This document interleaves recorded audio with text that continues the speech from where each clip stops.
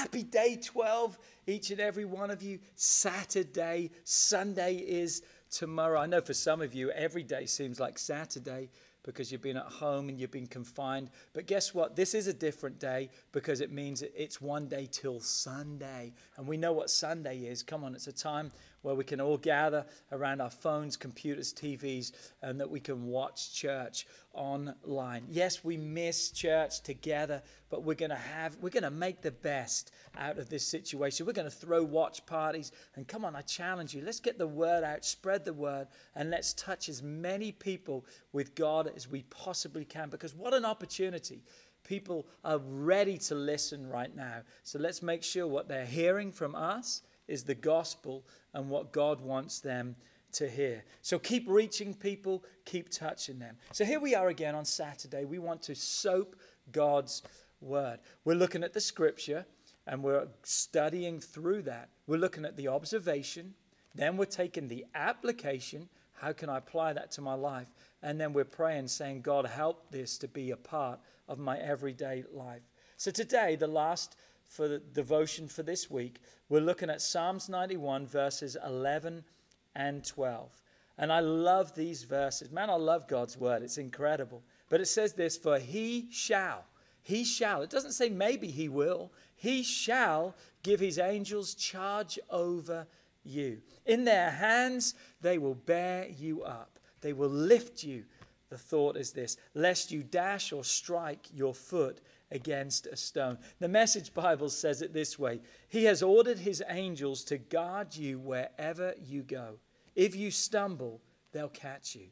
Their job is to keep you from falling. So what's the observation? The observation is this. God has assigned guardian angels to be there to protect us and to take care of our lives. What is an angel? An angel is a ministering spirit. We have ministering spirits there to help us. When Jesus went through the time of temptation in the wilderness, the Bible says that after the devil fled, God sent angels to minister to him. They're there to minister to us, to help us, to protect us, to guard us, to keep us safe. And I love that. I don't know about you, but I love that. In fact, Psalms 23 verse 6, we discovered last week that surely goodness and mercy shall follow you all the days of your life. As a Sunday school teacher once told me, surely goodness and mercy were the names of your angels that are sent there to follow you. Now, I don't know if that's true, but I still like that.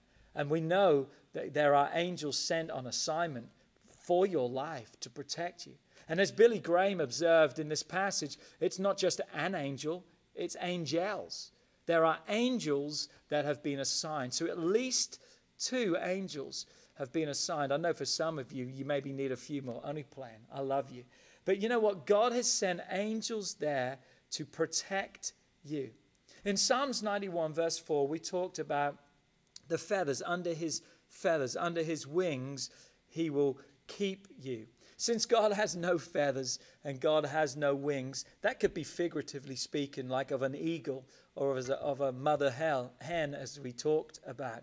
But some have suggested that these feathers and these wings are actually that of the angels that God has put all around us, which will protectively cover us to keep us from falling.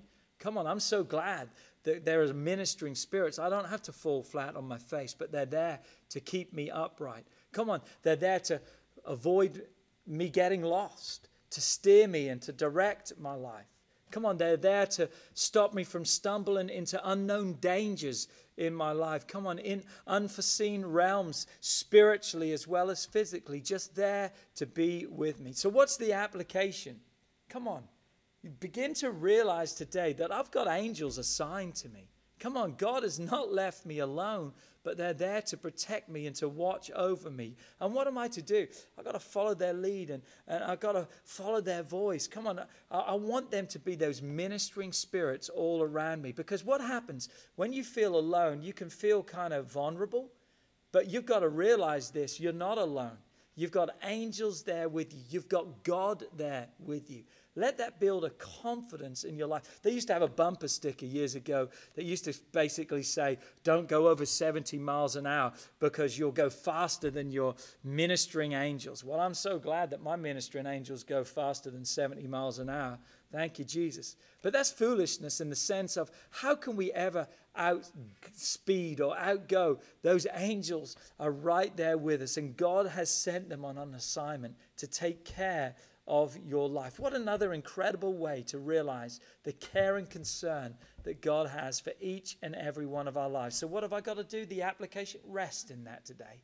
Rest in God that he has your life taken care of, your future taken care of. He's got you covered. Let's pray. Dear Heavenly Father, we thank you today for your angels that are sent on assignment, God, to protect us, to keep us, to help us to avoid stumbling, falling, and getting lost. But they are there, God, to lift us up.